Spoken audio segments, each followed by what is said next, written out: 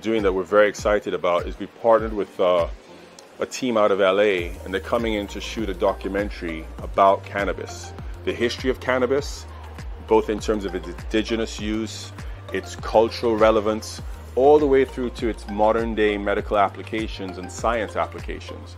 And we want to base that around what happens here in Jamaica.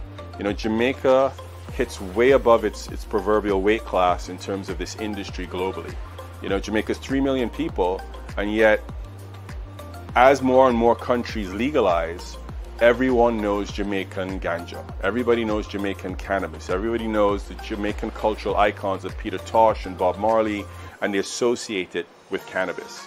And so we want to take that whole journey that represents all the different facets around the world, and we're excited about this documentary because it's going to allow not just to tell a story that needs to be told still, to help destigmatize cannabis, to raise the education levels, the understanding levels, but also do it from what I believe is the epicenter of cannabis in so many ways. You know, the Rastafari and the indigenous folks have come to, you know, they help to keep it on the map.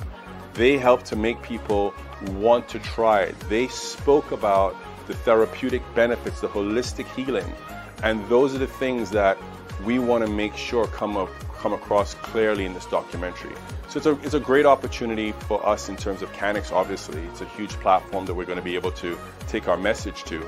But more than that, it brings a sharp focus on Jamaica and takes a very global conversation and places it right here in what you might call the heart center of the industry. From my perspective, and I'm a Caribbean person, so maybe I'm biased, but that we're looking forward to that project considerably.